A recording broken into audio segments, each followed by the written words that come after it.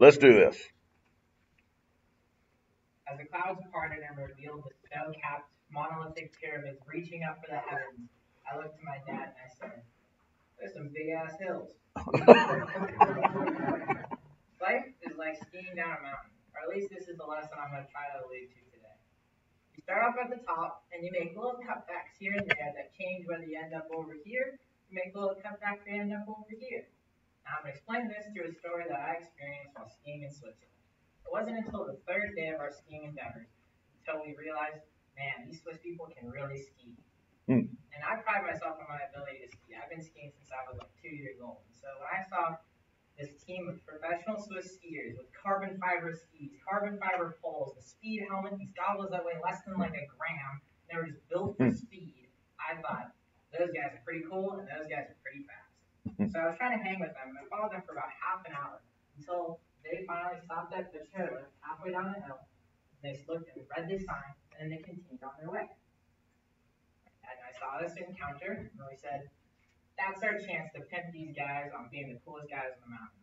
So we rode over to his chairlift, read this sign. The sign was in French, German, and Italian. 3 languages I cannot speak nor read. And so we had no clue what was happening. We said, screw it. Went over to the front of the line. There wasn't a line at this chairlift. We were like, that's kind of odd. There was just one old Swiss man. Looks at me. I look at him. I give him a thumbs up. He gives me a thumbs up. I go over to the chair. Helps us get on the chair, and the time it took for that frigid metal to kiss my cheeks is all the time that it took us to realize the magnitude of our mistake. The chair took us clean over the face of the hill, and there was a 3,000-foot drop straight below us. The peak of this mountain is 11,233 feet. It's the tallest mountain in the Bernina Range in the Swiss Alps. So I was scared, because these chairlifts were built in the late 90s by some Swiss guy using recycled metal, and there was wind just whipping us everywhere. At this point, my dad reached up in vain to put the safety bar down because there wasn't a safety bar because safety was for suckers. And so we took this chairlift all the way up to the top and saw one of the most graceful sights I've ever seen, which was the unloading zone at the top. And I stood up at the top of the hill, and I was very excited to get off this chairlift. As I get off the chair, a 5-pound block of ice met me in my head, and I went down like a sack of potatoes. The last thing I remember before going fully into the tunnel was a French guy singing, "Do not touch the boy!" And then I went out.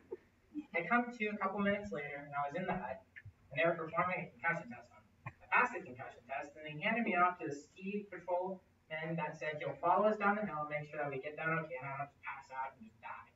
And so we're following this guy, and he's like a local guy because he's like working up the hill, and he brings us to this roped off section of the hill. The beautiful thing about the Swiss Alps is that certain hills are above where trees can grow because there's not enough oxygen for them to survive.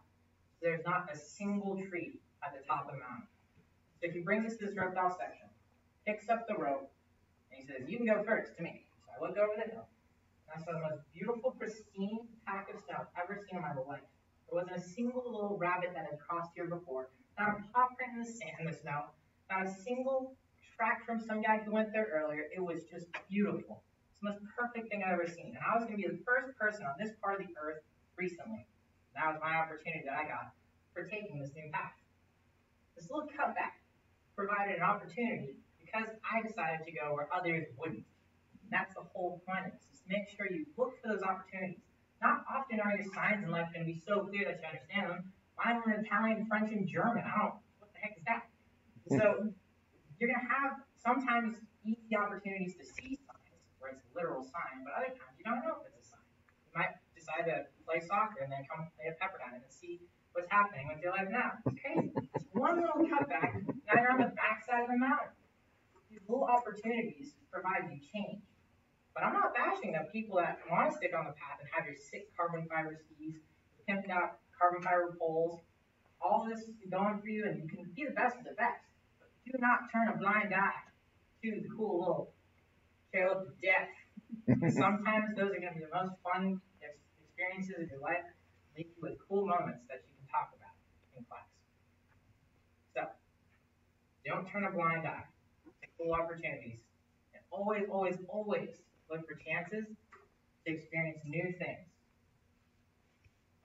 A man by the name of Robert Frost once said, "Two roads diverged, and I took the path less traveled.